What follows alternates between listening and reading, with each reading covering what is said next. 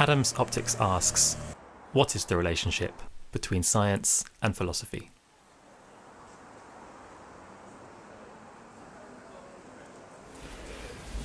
Big question, because science is a very big domain, and so is philosophy. The short answer is that I think that philosophy and science overlap.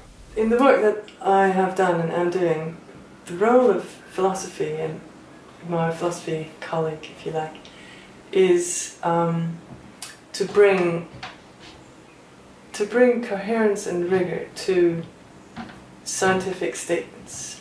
I mean, I think there are some scientific areas in which philosophical questions do very naturally arise, and the input of philosophers is valued by some of the people working in those sciences. Philosophy has contributed zero to science, and my experience with philosophy in general, and I have come across philosophers, is that they're very clever, but have absolutely nothing of interest to say. Nothing. There are pop scientists who decry philosophy and say that it's worthless and irrelevant as a discipline. And I think the reason why they say that kind of thing, well, it may be a kind of Anglo-Saxon, well, British anti-intellectualism, and philosophers are seen as an archetype of intellectuals, so it's always good to beat them up. You know, they're not very practical people, and we don't really like that. But also I think that there's a genuine reaction by some scientists against philosophers seeming to trespass upon their area. So I think a scientist would look at an introductory metaphysics book that debates the nature of space and time, Right. and say, what do they think they're playing at? And don't they realise that physics has told us all about space and time? I would say that I see what we're trying to do in philosophy of science as the questions we address as falling into three broad categories. So on the one hand, we have general questions about scientific methodology, about the patterns of reasoning you find in science, about how the process of collecting evidence for a scientific hypothesis works. What is science? What makes science distinctive? How does science differ from other forms of inquiry? How does science make progress? Is science rational? Does science straightforwardly accumulate knowledge, or does it sometimes also throw away knowledge and kind of jump around? Are there revolutions in science? Lots and lots of questions like that. Then we find a second category of questions which one might describe as foundational questions within particular sciences. So for example, within physics, then we find discussion of certain key concepts such as space-time. Within biology, we find discussions of concepts such as species or gene. And the aim there is rather different. So the aim there is to try and take a troublesome scientific concept and elucidate it by using philosophical techniques. Now, clearly inquiry of that sort is not really separable entirely from the theoretical end of the science itself. You could call it sort of future-orientated history of science. That is, the philosophers study the theories we've already got, or the theories that we've had for a while.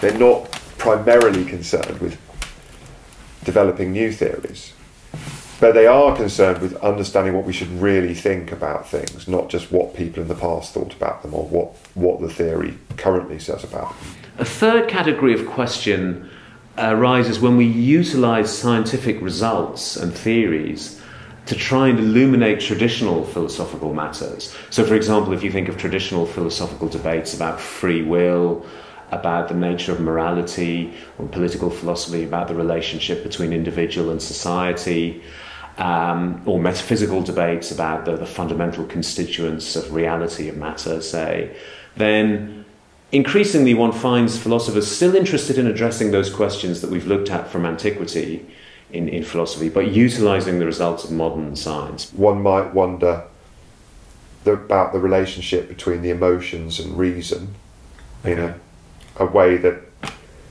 connects with hundreds and thousands of years of discussion of that matter in philosophy. But one would do it in the light of the latest findings of cognitive science, in the light of trying to interpret different theories of the emotions in cognitive science. Well, tell me of an example of philosophers that made any interesting contribution to anything. Well, Isaac Newton. Was not a philosopher. He was a natural philosopher. No, he was a brilliant scientist. Well, Nothing philosophical about Newton. but he was called a natural philosopher. Well, the man can call anybody what you like, but he wasn't a philosopher, he was a brilliant scientist.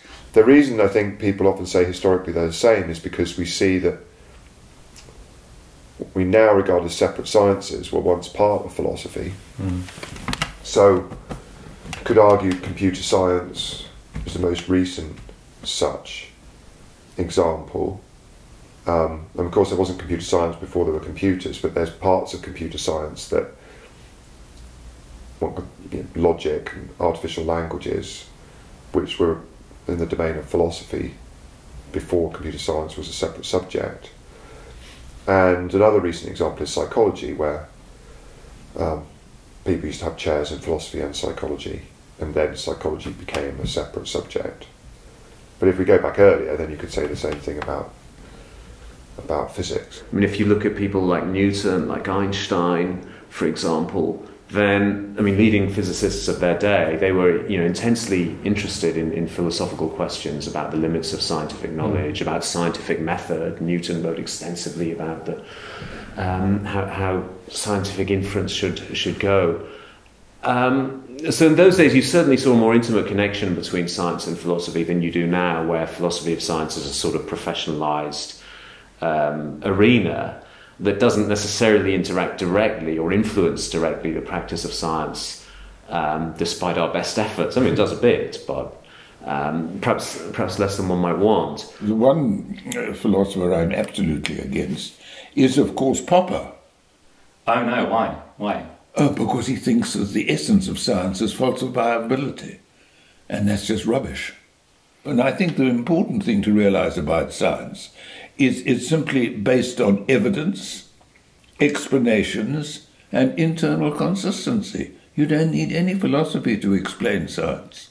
Well, philosophers love logic, and logic is about seeking internal consistency, right? Well, There's this area of complexity sciences. It's been around for, about 30 years, roughly.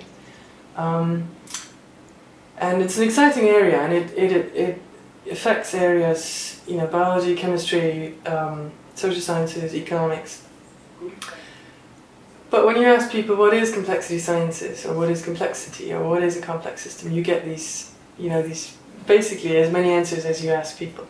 And philosophy, the way I've experienced it, is looking at all these statements and ask, are they actually all talking about the same thing? Are they contradicting each other?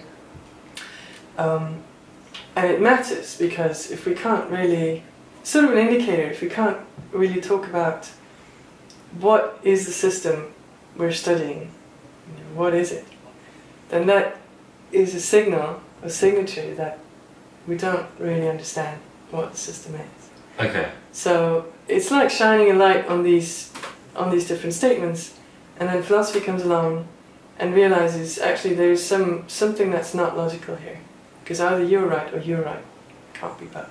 but I don't think philosophers work on science. Listen, I work in developmental biology, so there's not a single philosopher working on developmental biology, and that's the way you come from a single cell. It is amazing that you were once this tiny little bloody cell. Yeah. And that's not philosophy, that's science.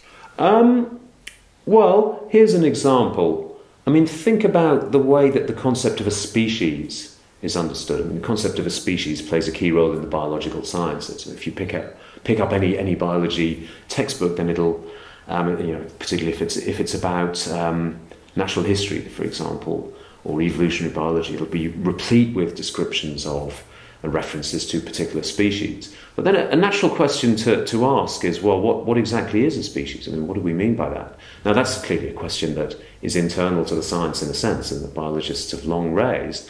However, it also poses an overarching philosophical issue that philosophers have thought about since Aristotle's day, which is whether the general categories that we use in describing the world, of which, say, species as one, are meant to carve nature at its joints, to use Plato's expression. So are they latching on to pre-existing divisions that are out there in the world, or are these just human classification schemes that we've imposed on reality for our own practical purposes?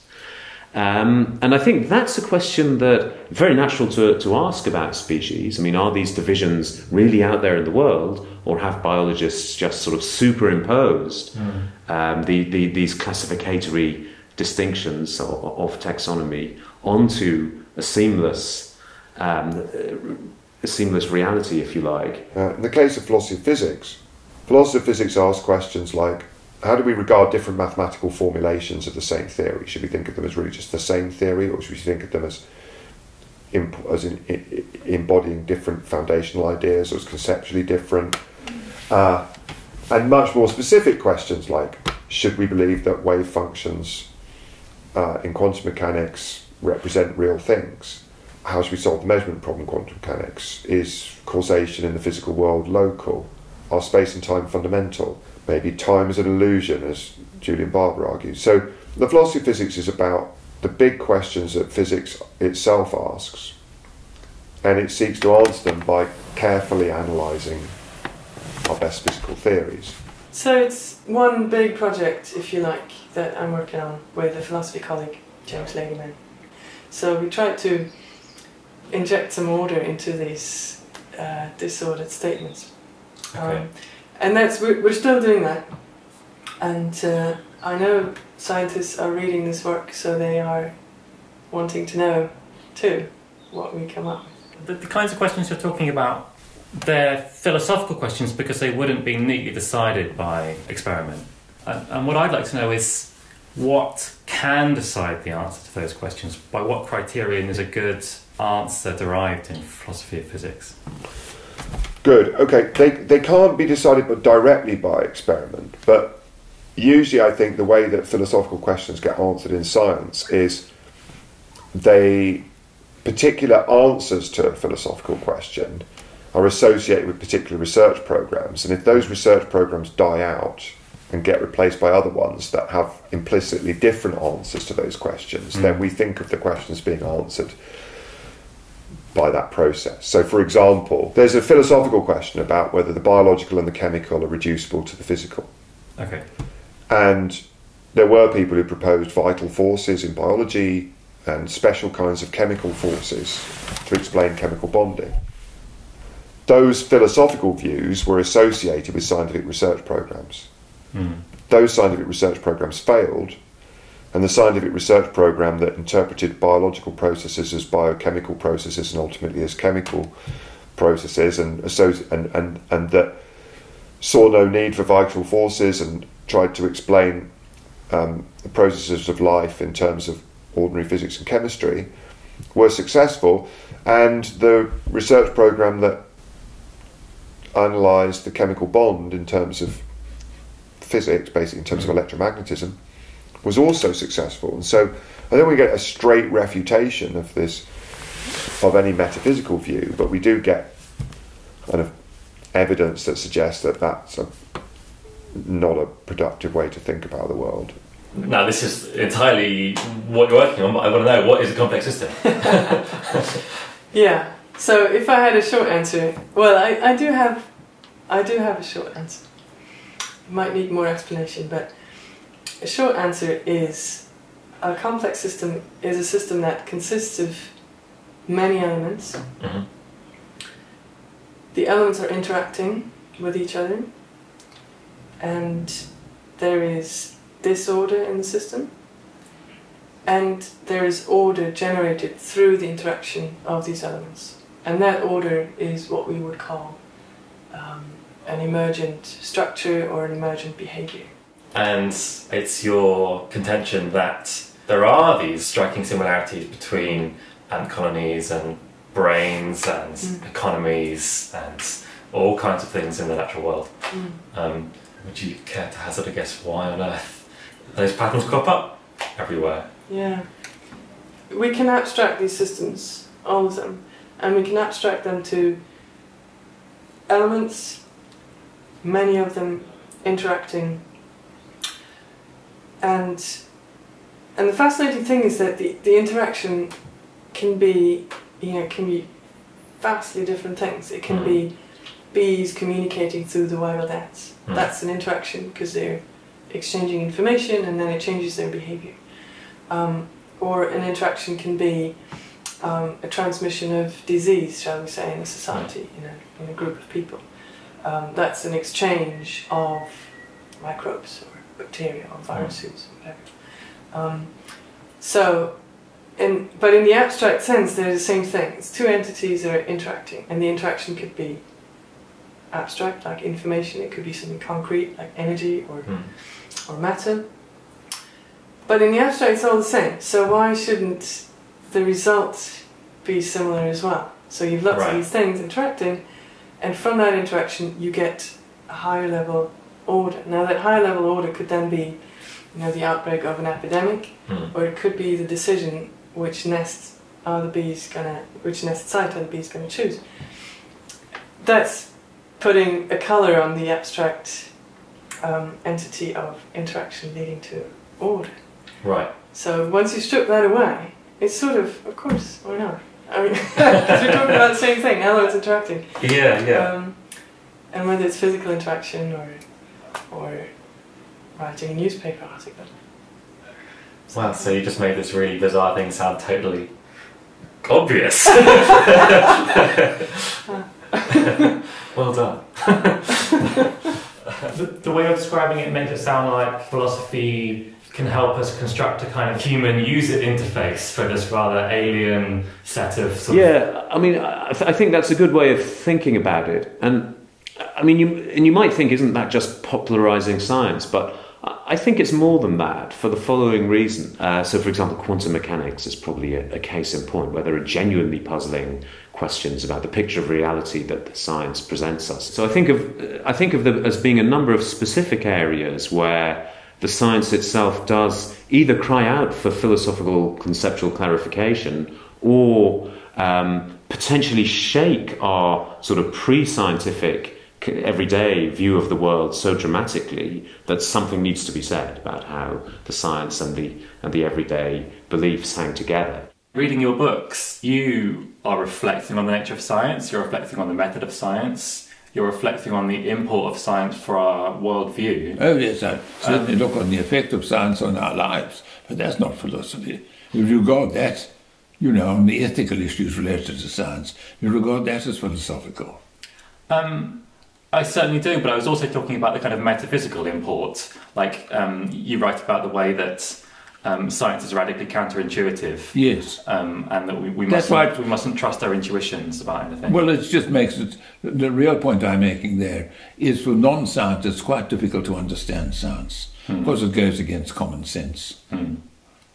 But so you write about these things, and I would call you a philosopher of science, to be cheeky about it. I could sue you. The idea of the Centre for Science and Philosophy is that it not just brings together scientists and philosophers, but it also acts as a forum for public engagement, for bringing questions at the interface of science and philosophy to a broader audience.